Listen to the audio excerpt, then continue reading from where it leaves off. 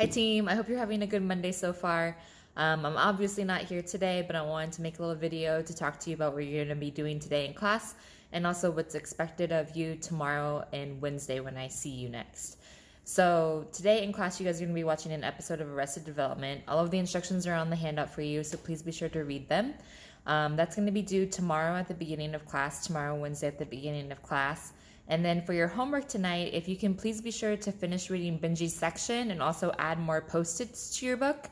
And nothing is actually physically due for your writing for step 5, but you should begin thinking about what you're going to write about in response to the question that you've chosen for your first critical analysis.